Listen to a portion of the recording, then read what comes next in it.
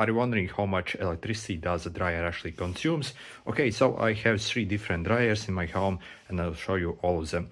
First, let's start with the newest, most advanced.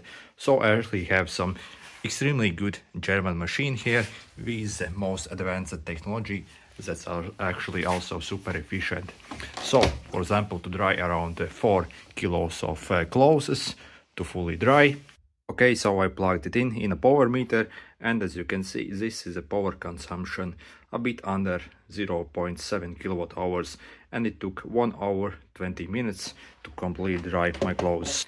And again, this was the amount of clothes I was able to dry actually using that amount of power, so it's actually super efficient. And I took out the water extracted, and it measures a bit over 1 liter of water. So again, these new machines are actually extremely efficient. And this here is my old dryer, again top of the line stuff, but it's around 15 years old, so a bit older technology. So when we check the power consumption of this one to dry around the same amount of clothes, with this dryer it was basically around 1.2 kilowatts of power basically to dry about the same amount of clothes. So you can see just how more power efficient the newer stuff is. Next over here I have a washer dryer combo, so it can both wash the clothes and also dry them. So again, this is only a couple of years old machine and it's actually fairly economical.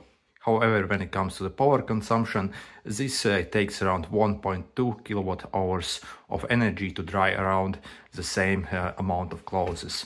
But there are significant negatives about the 2-in-1 combos basically.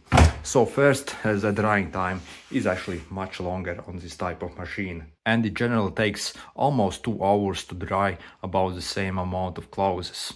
Also, the drying quality, how the clothes are actually dried, is actually much worse, so they aren't as nicely done. And the next thing actually is it doesn't really collect this lint, so there is like no thing where the lint can acclimate.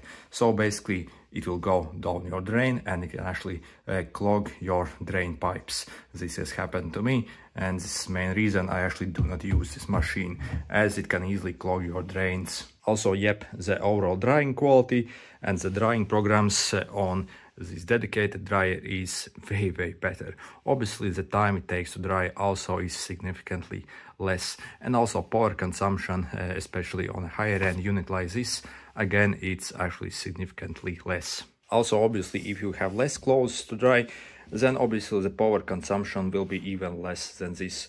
For example, if I try to dry 1 kilo of clothes, then the power consumption is literally half of this.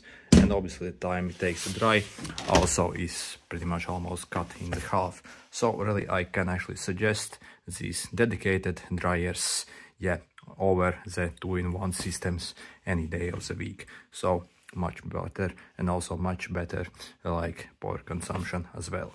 Good luck.